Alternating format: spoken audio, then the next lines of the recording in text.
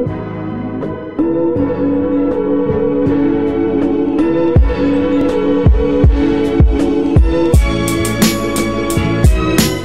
guys, what's up?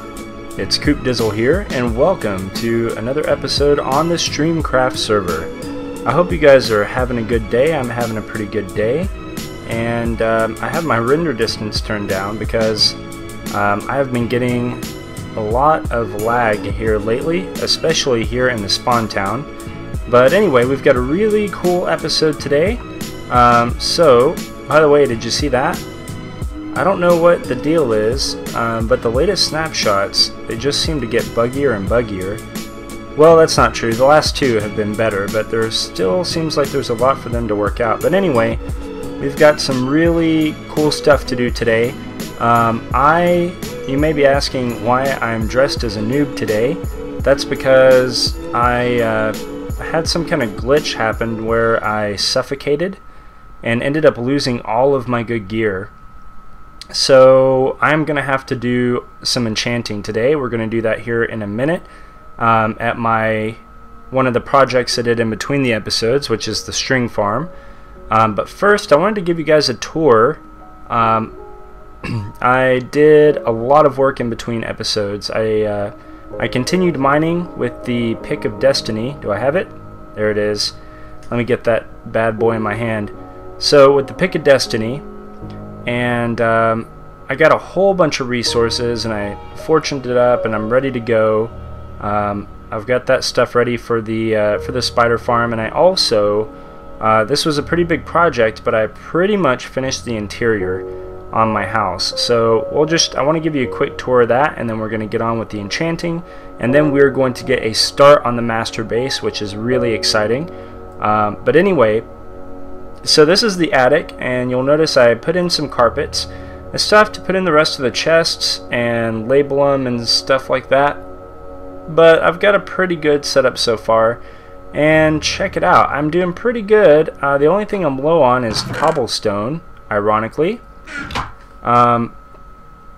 but I do have a lot of other stuff. Like, I'm getting to where I have a lot of diorite, some granite, and I thought I had more andesite than that. It's kind of weird. But check out all the smooth stone. That's 1, 2, 3, 4, 5, 6, 7, and that's empty. So 7, almost 7 full chests. So we are going to have plenty of blocks to do stuff that we're going to be doing here in the future. And there we go. And let's go check out the rest of the house. So this is the upstairs now. There are a couple of derpy things about it. The main thing is, okay, I learned a hard lesson with this build. I love the Hacienda. I love how it looks from the outside, and I love the courtyard. The courtyard is beautiful, and I can get a much better look at that from over here. That is so weird. Okay, there we go. There we go. Now it's working. But anyway, yeah, I love the courtyard and everything, but it made the interior very challenging because I let myself get away with doing an even number of blocks on the inside. If I had just pushed this out one wider on each side of the house, so it was 5 wide or something like that, it would have been a lot easier to do the interior on, but I really struggled. It took a few hours, guys, at least, to do the interior. So let's check it out. This is the little entertainment room. So we've got our couch here. This is the first time I've done furniture with snow, so that was interesting. But yeah, it looks good. It looks proportional. Little coffee table here with our flat screen TV and giant speakers. That's pretty standard stuff. We have a really derpy pool table here, so I don't know. I just didn't have a lot of room, but I thought it'd be cool to do some kind of pool table. And there's our pool cue. I don't know if that's 1 queue or 3 queues, but we got that. We got a couple of tables and some paintings and stuff, and this is pretty much identical on the other side. I went around and did everywhere that there are torches. I went ahead and put torch holders in, and we've got our sun chairs. So we've got 2 over here, 2 over here, 2 down there, and you know, some seating and stuff over there. So this is like party central, guys. We will be totally ready for a party. And this is Now see that one? That's weird, isn't it?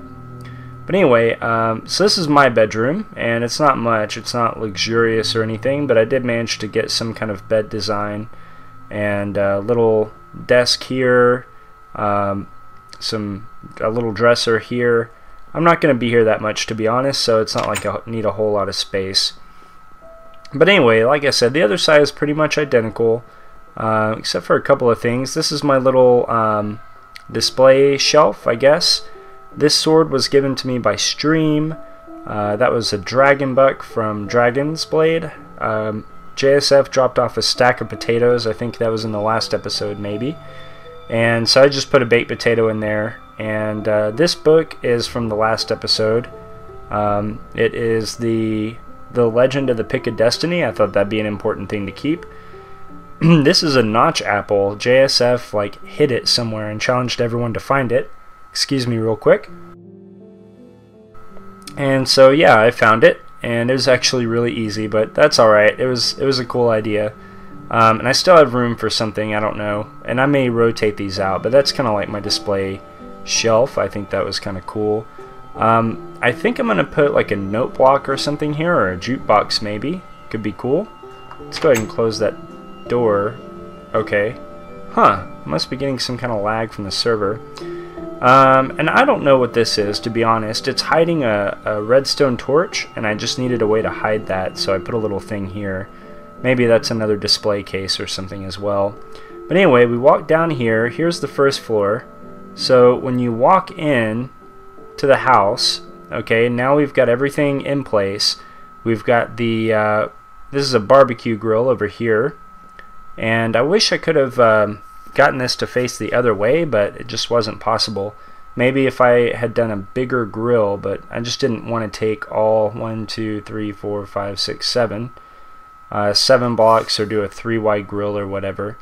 And but yeah, so there's the grill. This little room over here is the horse stable. Now unfortunately, oh man, I got some bad news, guys. Thunder Horse is gone. So what happened was, okay, we were off looking for a jungle, right?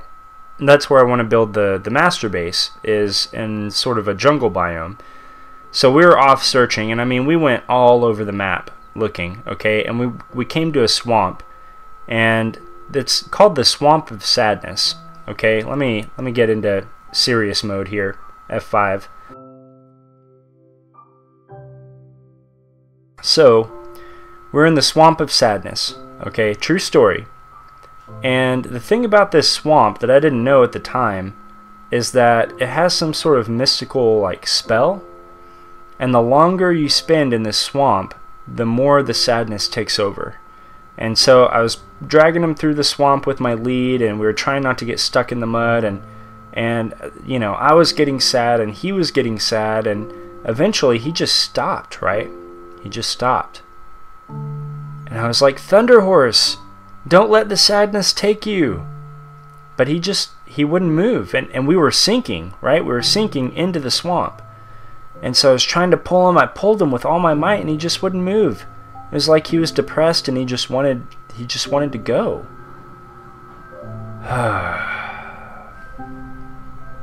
And that was the end of Thunder Horse, guys. So, Thunder Horse no longer lives here. But we will find a Thunder Horse the second, and this will be his bed, and this will be the a big block of sugar. Hopefully that'll keep him happy, and some hay to eat as well, and some nice plant decoration just because. So yep, there's that. So anyway, we walk in, we've got more chairs here just in case you want to kick back and do all that. Let me get back into regular. No, there we go. Perfect. Just in case you want to kick back on the porch or lean up against the rail here or whatever. And so you come into the house. We've got a nice large rug now, paintings and plants and things all over the place. This is the kitchen area, and I went for quartz and coal floor here and just a lot of shelf space. This is meant to be a microwave. I don't know what the best way to make a microwave is, but that was my shot at it. And yeah, we got a little sink here. We've got some survival necessities here, some shelving, brewing stand, a coffee maker, and also a refrigerator, and this is a functional. Let me see if I can get it. Come on. Oh, well, with the lag I've been having. There we go. So it's a functional refrigerator. If I wanted to put food in there, I could do that whole thing. Dining area over here. Tried to go for something kind of modernish looking, and a little computer stand over here. And that's pretty much the house, guys. I made these stairs look a tiny bit better as well. But yeah, I put a lot of effort into it. Please let me know what you think. And I think I still need to release episode 2 of the Let's Build a Hacienda. I have that recorded, I just got to put it together. In episode 3, I'm just going to put the interior in, do a little tour, and leave a download for it. So let me know what you think of this interior, guys. It was pretty challenging to do, to be honest. But let me know in the comments what you think, and if I should make any changes for the Let's Build and the world download for that. That would be much appreciated. But now what we have to do is we've got to get over to the string farm, and I've got to get myself some new diamond gear. So I will see you there in just a little bit.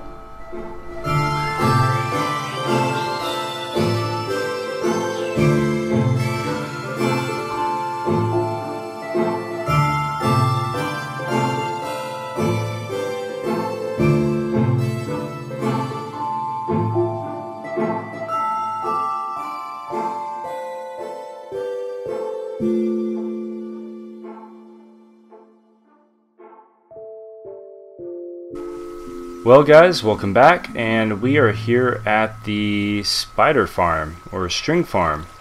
So yeah, this design is by Asuma Void. I will make sure to put a link in the description of the video, and it works out pretty good. This is another big project in between episodes other than my house and the mining and all that stuff. And Cape Fear John helped me out with this one. Unfortunately, there was a mishap while he was installing the lighting because we put lights. There we go. In fact, that's a good idea. We'll go ahead and stop the spawns and wait just a second for the rest of these spiders to kind of filter in.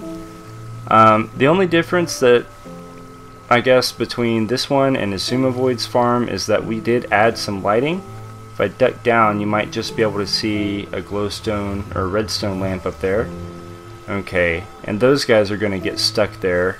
But really, that's not a big deal. The rest of them just shoot through, and you can see there's a bunch of them. How many do we have right now?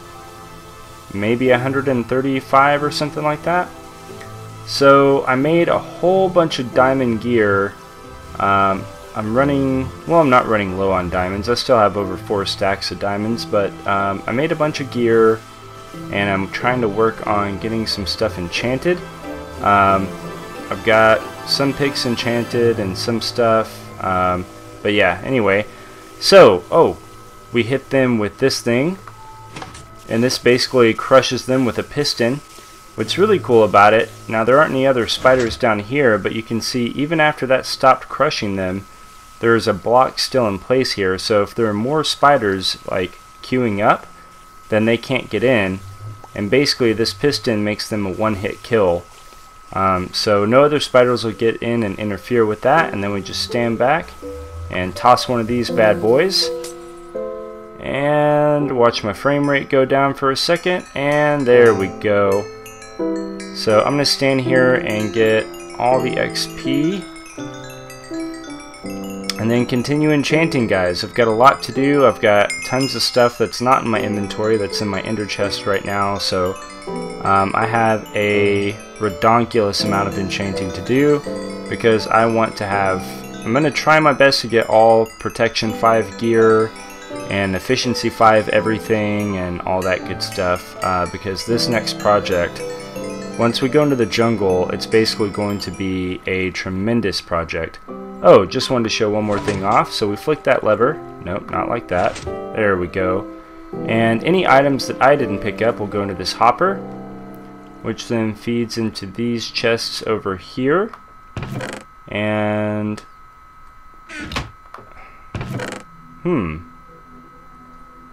thought we would have seen some of those filtering in by now.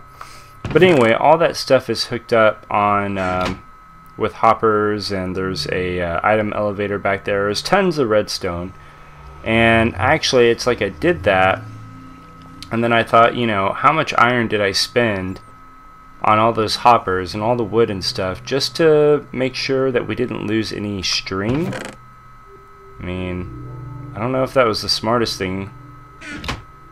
But whatever, we did it, and we now have some levels to enchant with. So I'm gonna get on it, guys, and see what all I can get. And then this is gonna take a long time. Perfect. Let's get that chest plate. Right. Can I get lucky again? Nah. So anyway, guys, yeah, I'm gonna work on this for a bit, and when I am all done, I will probably just meet you in a jungle. Alright, see you in a minute. Well, guys, I found a jungle biome, and special thanks to Knight, he gave me the coordinates for this place. And I kind of tried to find a spot that I kind of want it to be so that it's jungle for as far as I can see. And the jungle is really, I guess, resource intensive when it comes to your hardware. So I've already been lagging a little bit on this snapshot, and it's even worse now in the jungle. You can barely see over there. If you look off to the left, there's the portal I came through. But I kind of went around and tried to find a really nice spot where I could basically only see jungle, and I couldn't quite get it. I got really close though. I got a spot that I think I'm happy with. We're gonna have to do a lot of landscaping though, so the next thing I'm gonna do is I'm going to well, basically, okay, let me tell you a little bit about my vision before we go on to this next bit. I want to build a custom forest. The reason I want to be in the jungle is because of the leaves. Now the grass is actually the same color as it would be in a regular forest, but there is a, from what I understand, there is a color spectrum, like a green spectrum, and depending on the temperature and the rainfall and stuff like that for the biome, and also the type of biome, I think, the bushes and the certain plants and things are different colors, like they might look more lush or more dry, and there's a spectrum for that. So it's not just like 4 or 5 sets.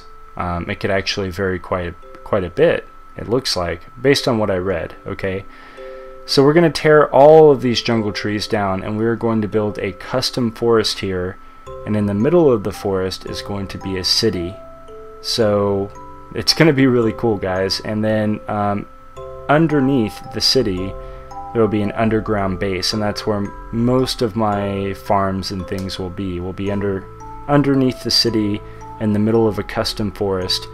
And but I want, basically for the forest, I want the most lush colors possible, so that's why we're in a jungle. Alright, so the next thing I need to do is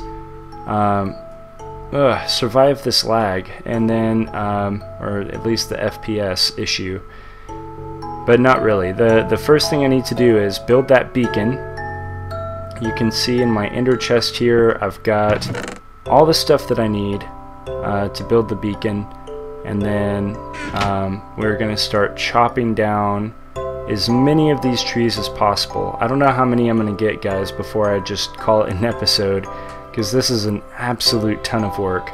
But I want to get as much as possible. Like, I would just want it to be my custom forest for as far as the eye can see. So yeah, we're gonna get started on that, and then I guess I will see you at the end of the episode.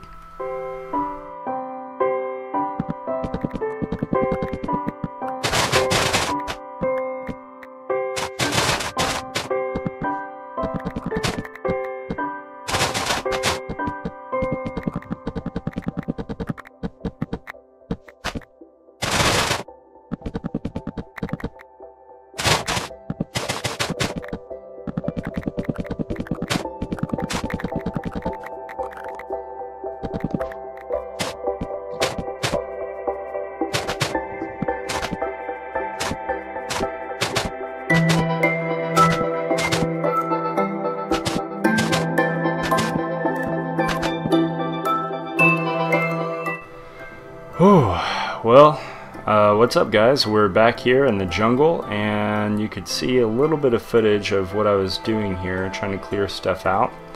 And I basically right now I have the jungle split up into quadrants. So I started from the center and I cleared everything, all the trees and all the bushes and stuff on the ground all the way back for a render distance of about 8 chunks. Let me make sure. Let me check to see where I'm at actually on that right now. 6 chunks. Okay, so I'm going to lose some FPS here, but I'm going to set this to 8 real quick just so you can see it. And yeah, so now you can see a little bit of jungle tree back there, but you can also see that's kind of behind a body of water. And that's kind of what I was looking for whenever I was doing this, is I kind of looked for natural landmarks. Like there's a river right around there, and I think that'll be a good place to start transitioning back into jungle from my custom biome. So stuff like that. And yeah, there's a ravine off that way. There's Dude. What's up, Dude? And he loves jungle, so he decided to come and pitch in, I guess, help me tear down some of this stuff and get some jungle goodies. But anyway guys, this is where we are gonna have to wrap this up. Let me turn down my render distance real quick. There we go. By the way, we just updated to the latest snapshot and it has the VBO. I can't remember what that's for, but it does seem to help me out a little bit. So anyway guys, you know what, let me take my helmet off too real quick. I hope you enjoyed the episode. Might have been a little derpy compared to some of my other ones, and I really hate to leave this project unfinished, clearing the jungle, but we're just gonna have to. Like, I don't want to burn the jungle down. Some of you are probably thinking, yeah dude, just burn it down, but I kind of want the resources. And mostly I want the jungle bushes. I want an absolute boatload of them for the forest that we're gonna make. And I also want oak saplings. I need tons of them, like tons of them. So I kind of like need to chop these down instead. And anyway, it just takes time, but we're gonna get it done. We just can't all get it done in this one episode. Let me get Dude in the background there. Big shout out to him. I'm glad that he's over here kind of pitching in and stuff. So but anyway guys, that's gonna do it. I hope you had fun hanging out, and yeah, I guess that's it until the next one. May you be happy, may you be well, and until the next episode, take care. I'll see you later.